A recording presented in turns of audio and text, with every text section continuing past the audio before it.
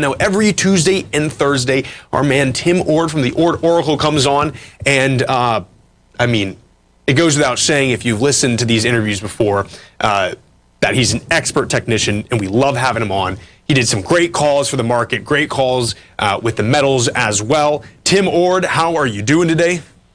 Good, good. Thanks for having me on again. So absolutely. Shall we get started? I think we should. Let me pull up chart one right here. All right, chart one. This is kind of defining kind of where we are. This chart goes back to late 2022. And anyhow, the bottom window is the five-day average of the trend. Next window up is a 10-day average of the trend. On a 5-day, when the trend's 1.35 or higher, it's bullish. On a 10-day trend, 1.2. And reason, anyhow, a trend reading, anything above on a closing basis of 1.2 shows there's panic in the market. And panic only forms at one place, and that's at bottoms. So I use a trend. You heard this story before, but I use a trend to show where panic arises. Yes. So the more days of panic you get, the more worthwhile that bottom is. And so the 5 days is basically 1 week of panic readings. They're pretty high, 1.35. And on 10 days, it's actually 2 weeks of panic. So you got quite a bit of panic for a period of time. So I also look at 21-day trend readings and so on. But the 5 and 10-day are probably the most important. And they pick out worthwhile bottoms that may last a month, maybe two. And anyhow, all that shaded area across that chart are times when the 5-day and 10-day trend both reach bullish territory. And I don't have the date there. The last date I had was April 17th, when both trends reached bullish levels. That's right going into that April bottom. And the last time we got these trend readings was on June 17th. Now, the market hadn't done anything yet, but it really puts a floor on the market. So we really haven't pulled back a lot, or pretty much not at all since June 17th. Matter of fact, probably up a little bit. But I hear the music. Yeah, sorry, Tim. I was yapping for a little bit this segment before I got you on. Stay right there, folks. We'll be right back with Tim Ord of the Ord Oracle.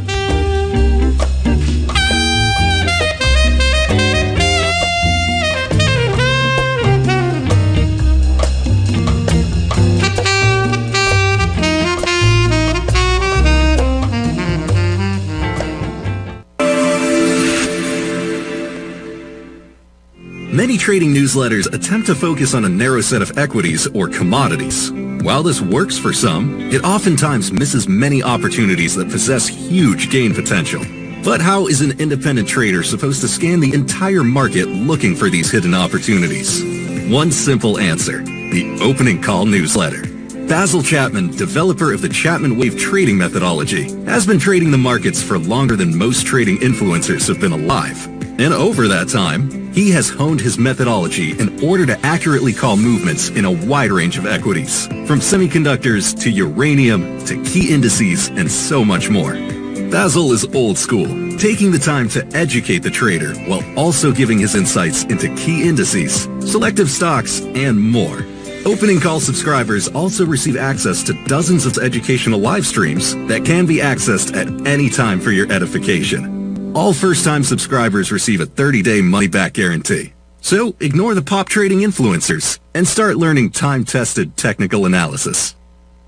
Steve Rhodes started his trading career as a student almost 20 years ago, and the student has now become the master. Steve won the prestigious Timer of the Year award in 2018 and barely missed that mark again in 2019, finishing at number 2 for the year. An amazing accomplishment. Steve Rhodes is committed to sharing his techniques and knowledge with anyone who wants to learn, and he shares his vast amount of trading knowledge every day in his Mastering Probability newsletter. Steve's award-winning newsletter, Mastering Probability, is delivered every trading day with updates throughout the afternoon. Sign up for Steve's market newsletter, Mastering Probability, and you'll receive access to 7 of Steve's educational webinars absolutely free. At TFNN, all our newsletters come with a 30-day money-back guarantee, so you have absolutely nothing to worry about. Visit TFNN.com and try Mastering Probability 30 days risk-free today. TFNN, educating investors. The consistency you're looking for is closer than you think. 1 or 2 adjustments are usually all you need to change your equity curve from red to green and keep it there. Come join Larry Pesavento live to learn what separates the winners from the losers. Join Larry Pesavento on the 2nd and 4th Friday of every month for 3 hours of live trading from 9 a.m. to 12 p.m. Eastern Time, where Larry will show you the market setting up and, most important of all, the state of mind of a winning trader. By watching Larry trade, you'll learn the Fibonacci levels, you'll learn how to apply A to B to C to D trading patterns, you'll learn trade management, pattern recognition, and much more. Join Larry Pesavento on Friday, June 14th and Friday, June 28th this month for his live trading sessions, where you'll sit right beside him as he trades the market live. For this month only, enter code LarryJune24 and save $50 off your first month. For all the information and to reserve your spot today, visit the front page of TFNN.com. This portion of the Tom O'Brien Show is brought to you by Direxion's daily leveraged and inverse ETFs. Whether you're a bull or a bear, you choose the direction. Visit Direxion.com. Investing in the funds involves significant risk and should only be utilized by investors who understand the impact of leverage and actively monitor their portfolio. They are not designed to track the underlying index or security for more than a day. Before investing, carefully consider a fund's investment objective, risk, charges, and expenses contained in the prospectus available at Direxion.com. Read carefully. Distributor Foresight Fund Services, LLC. Welcome back, everyone. This is Jacob Shue filling in for Tom O'Brien. This is the Tom O'Brien Show. We are joined by Tim Ord of the Ord Oracle. Tim, we were just looking at chart 1, talking about the trend. We got cut to break a little bit, so I didn't know if you had anything else you wanted to close with on chart 1 before we move on. No, I think that's kind of it. It kind of shows you that the market's not really set up for a decline here according to the 5 and 10-day trend. Okay. So let's on chart 2, let's look at the shorter-term pictures, show what's going on. And, absolutely, we got it up. Sometimes, the 5 and 10-day doesn't really give you a good view of what's really going on in the market. But anyhow, on this chart, this is a daily SPY, SPY. And over the last, looks like about mid-June, the trend started to get up above 1 point, or actually they got a 1.9 in there a couple of different times. But anyhow, it's close enough to 1.2. It created, once the trend starts getting above the range of 1.2, it shows panic in that region. And so normally you don't get declines from that level. They usually stay in that level, if not go higher. And if you notice, you're kind of building a base there. The pink area I kind of shaded in, where all the trend readings were at 1.2 or higher, actually 1.1 or 1.19 and higher. And it comes in around 540-ish to 545-ish in that range. So this is area support. So again, panic only forms at bottoms, and we got panic, even though we're sitting at a high here, we got panic right in this level. So declines are probably not likely from here. We're also entering into a seasonality period that's really bullish. It's one of the bullish periods of the year. That's around the July 4th time frame. It's not a perfect seasonality date-wise. Sometimes they start the week before July 4th. Sometimes they start the week after July 4th, the rally does. But July 4th is a week from today. So the market, according to the trend readings here, is probably building a base for the next rally higher. So that's what the trend's kind of saying here. Let's go to chart 3. All right, getting it over here. Okay, I'm going to resize that. We are good to go. All right. And anyhow, the bottom window is the SPX VIX ratio. And normally the going into a top, actually the VIX starts to rise. and this ratio helps define what's going on. So if the S&Ps are making higher highs, and this ratio is making lower highs, then that shows actually the VIX is starting to go up. And VIX is still relatively low right now, but this chart goes back to 2016, and the bottom window shows where the VIX was going down. That's the pink levels, and the S&Ps were still going up. And if you notice, those are all actually intermediate term type tops. And right now, we got the VIX making, or the SPX VIX ratio making higher highs, and we got the SPX making higher highs. So intermediate term wise, it still looks good here. A lot of times the monthly charts, this is a monthly chart, will show a divergence. And I think we're probably going to have a high in July, so that divergence may show up later this month, at least start to show up, but we'll have to wait and see. But the second window up is VIX. It's a monthly VIX close. And normally a VIX below 17, we're coming in around the 12 level right now, 12 to 13 level. And that's usually not where intermediate term highs form at. That VIX starts to get into the 17 level and higher, and that's time to worry, but the market's probably going into a high. So, you know, July, I think, looks good, at least into mid-month and not late month. But I think some bearish divergence is going to start showing up. But as of right now, they haven't showed up. So if you're long, in my opinion, you stay long right now. And I think there could be a decent rally coming in July. Could it be strong? It could. It's kind of, I think, setting up for it. Probably surprised most people, even though summer is not the best rallies going forward, but a lot of them are pretty good. And I think this one could be pretty good. So we'll have to wait and see. But right now, on a short-term, intermediate-term basis, I guess for the next basically around 30 days, it looks pretty good. So anyhow, that's my assessment of what the market's going to do between now and mid to late July. So fantastic, yeah. We can flip the gold market. Well, let me ask you too before we go to that. What would you be looking at to find or determine there is some bearish divergence? So what is diverging that's going to give you maybe like a bearish indication? So say, you know, we hit mid-July and we start getting whatever indicator you're talking about. What would you be looking at roughly?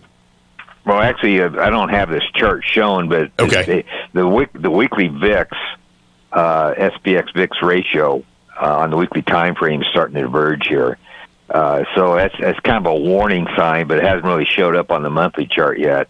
The monthly charts really are the ones you want to pay attention to. Okay. So that kind of tells me maybe August is not going to be the best month or something or so. But if I knew that you were going to ask that question, I would have put the weekly VIX up because it's making, even though the SPs are making higher highs, that VIX ratio is making lower highs. I see. And it's not as accurate as the monthlies, but still a lot of times you got to pay attention to it. So that's one divergence that was not shown on this chart, but that's one I would kind of monitor, which I am. So if it gets worse, I'll be bringing it up on our shows here. But right now, it's not a bad situation because the monthly's not showing anything yet. So, but that's one of them. And also, a lot of times the trend really gets really low. Like the 5-day will get down to like 0.6 or something like that, and that shows too much exuberance. And that hasn't happened yet either. So you get too much exuberance in the market, a lot of times you'll get a slap in the face. Absolutely. You get that pullback coming for that. Fantastic. Yeah. Right on. So well, we can move to chart. Forward. Do we got time? Or give me a second here to check my clock. Yeah, we got about a minute until break, so we can kind of maybe crack into this a little bit before we go to the break and finish it up after that. Okay. Chart 4 is the daily GDX. That's the top window. And I think just to briefly talk about that a little bit. In my opinion, there's a head and shoulders bottom forming, which you can see I diagrammed there, and we broke through the neckline. I don't have the volume on that, but we did have a sign of strength through the neckline, and we pulled back to the neckline here over the last several days. And I think our neckline is going to find support, which depends how you draw your trend line, comes in around 34-ish. So I think we're at support on GDX right now. Awesome. Yeah, let's finish this when we get back from the break. Folks, we'll be right back with Tim Ord of the Ord Oracle in just a moment.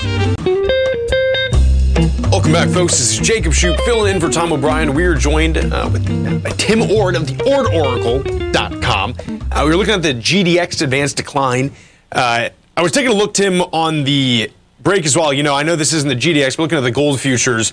And, we kind of had a consolidation period, and it seems like we broke a little bit to the downside. We tested that last day with any significant volume, which would have been April 12th, and we're kind of trading below that right now. But I'm interested to see what you're looking at least regarding the gold miners. With the GDX, like just what we were talking about before the break with the GDX charts. Oh, GDX charts. I'm thinking we're at support here, according.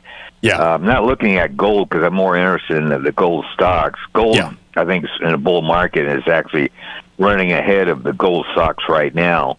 I think that's going to change over the next year, and we can cover that another time. But looking at GDX, I think we're at a head and shoulders bottom. We rallied through the neckline. We're back at the neckline right now over the last couple of days, which is around that 34 range. And the reason why I think that 34 range is going to hold is because of the bottom window. And the bottom window is a 50-day average of the up-down volume. For some reason, this indicator works pretty well for GDX, even better than the next window up, which is the advanced decline for GDX on a 50-day average. But both of them right now are above zero. When they're both above zero, the uptrend's intact. When they drop below zero, that's usually when you get the consolidations going. And I shaded in blue all the times it's been above zero, and we're actually higher today than yesterday, even though GDX, GDX is up over 1%, I see, but it's still in a strong position.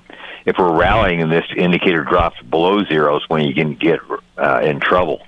So everything looks fine. So let's flip to chart 2 and kind of actually look at a little bit shorter term picture of what's kind of where the strength really lies. Let's go to chart 5. Absolutely. Give me one moment. We have it up. All right, chart 5. This is a weekly chart, but this chart it's a little bit different. The previous chart was the 50-day average, the up-down volume, and the 50-day average of the advanced decline. The second window up from the bottom is the cumulative advanced decline, and it's cumulative up-down volume. The next higher window is a cumulative advanced decline. So it's a little bit different picture you're getting on a cumulative basis, but it still works. It kind of shows you a little bit different pictures. But why I like this chart, if you flip far to the right window, I got a red square there. Mm-hmm. And if you notice, top window is GDX, and over the last month and a half, because this is the weekly chart, GDX has basically been consolidating. Right. And both those indicators is actually making higher highs. Both the advanced decline and up-down volume cumulative are making higher highs. That's not what tops are made of.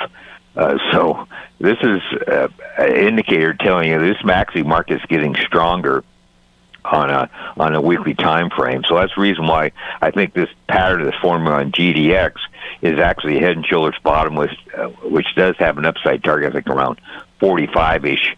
So that's about a good 10 points higher than where we are.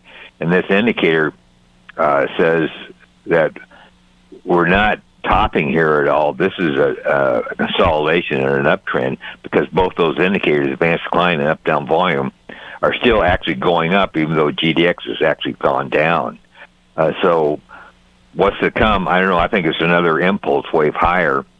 That's going to look similar from the previous bottom up to the previous high. I think the previous bottom was around 23 or something on GDX, went to 37, thereabouts. I can't remember the exact, maybe 25. Yeah, I think 25.67 was the bottom.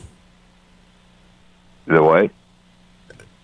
I was saying that you're saying the bottom, around 23. I think it's around 25. But anyways, I was just putting it in. Yeah, 25, and I think the top was 37. So I think this sideways consolidation or this pullback that we had since 37 highs down to current levels is the midpoint of the next move higher. That's what I'm thinking. So we got another 12 points to go, which you do the numbers, you come out with about 45 again, which is basically the projection of the Head and Shoulders top. So when will it start? You know, a lot of times there's July, and July seasonality-wise for gold, either that's a high or low for gold. I think this time it's going to be a low, and a lot of times an October high. So I think for the next 3 months, I think in general this market's going to rally higher. And we can actually look at the bigger picture for gold, again on chart 6. Pulling it up right now. Got it up? This is kind of the dominant chart. This is a monthly chart. We've shown this chart before. This chart actually triggered a long-term buy signal back on the May 31st close. You have to wait for the close of the month to really get the signal going. And as long as this chart remains above the mid-Bollinger Bands, which is the bottom window, is the up-down volume on the cumulative up-down volume on the monthly time frame. To get the buy signal, you have to close above the mid-Bollinger Band, which it did on May 31st. Next higher window is a cumulative advanced decline, which is the same thing, you have to close above mid-Bollinger Band, which it did. Once these signals are triggered, they usually very seldom whip around. They don't go above that Bollinger Band or fall back down. It's kind of a momentum indicator for the advanced decline and up-down volume. So once you get momentum on a monthly time frame going in a direction, it stays in that direction for months and sometimes years. So we got the signal back on May 31st. So at least at a minimum, it's a multi-month buy signal. And so as long as the bigger trend's up, all the smaller trends will follow suit eventually. So we got support at 34, which is top one of those GDX. We got the previous chart saying you got a bullish divergence going on. So I'm thinking a strong part of the rally is actually still right in front of us. I bet it starts probably in July sometime, and it may end in October just because of the seasonality periods. But I think, so you got, well, all of July, so it's, 3 months. So you got a 12-point rally from, so that's about a 33% move or thereabouts between now and then. So, we'll be talking in October, and I'll be saying, we reached our target of 45. So I won't put that in gold, but there's a lot of analysis, I guess you might say, that projects that move to be to that level, probably in that time frame. So we'll see if that works out or not, but it looks pretty good. And there's a lot of, there's sentiment-wise, there's not really a lot of people talking about the gold market. So, but I think October you probably will, and that'd be the time where the next high may happen. Not a significant high, but some sort of worthwhile high. Definitely. Yeah, and Tim, listen, I'm going to be on next Tuesday as well, and you're talking a little bit, maybe like last segment or something like that, but talking about how the miners usually kind of lag behind the spot price. I would love to hear some more about that, and I think others would too. Thank you so much for joining us, Tim. This was fantastic as always. We'll do that. All right.